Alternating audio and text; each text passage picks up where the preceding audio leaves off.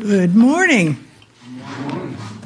Well, we've had some windy days and we've had some not so windy days. Anybody that was here yesterday saw that we had some balloons that we lost in the trees, but they're gone this morning if you hadn't noticed, so they went on up. We don't know what happened. Tree heaven? Tree ate them. Okay. Well, today I'm going to talk about, can you sleep while the wind blows?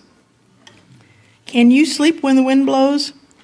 Years ago, a farmer owned land along the Atlantic seacoast. He constantly advertised for hired hands. Most people were reluctant to work on farms along the Atlantic. They dreaded the awful storms that raged across the Atlantic, wreaking havoc on the buildings and crops. As the farmer interviewed applicants for the job, he received a steady stream of refusals. Finally, a short, thin man, well past middle age, approached the farmer. "Are you a good farmhand?" the farmer asked him. "Well, I can sleep when the wind blows," the man answered. Although puzzled by this answer, the farmer was desperate for help and he hired him. The little man worked well around the farm, busy from dawn to dusk, and the farmer felt satisfied with the man's work. Then one night, the wind howled loudly in from offshore.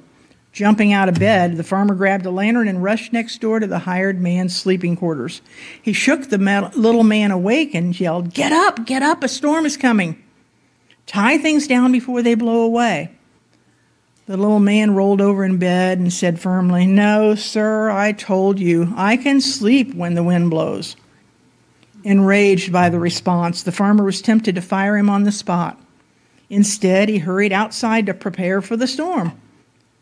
To his amazement, he discovered that all the haystacks had been covered with tarps. The cows were in the barns, the chickens were in the coops, the doors were barred. The shutters were tightly secured. Everything was tied down. Nothing could blow away. The farmer then understood what his hired hand meant, so he returned to his bed to also sleep while the wind blew. And the moral of this story is, when you're prepared spiritually, mentally, and physically, you have nothing to fear. Can you sleep when the wind blows through your life? The hired hand in this story was able to sleep because he had secured the farm against the storm. We secure ourselves against the storms of life by grounding ourselves in the Word of God.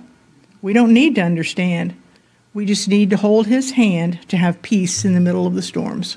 Amen. Thank you.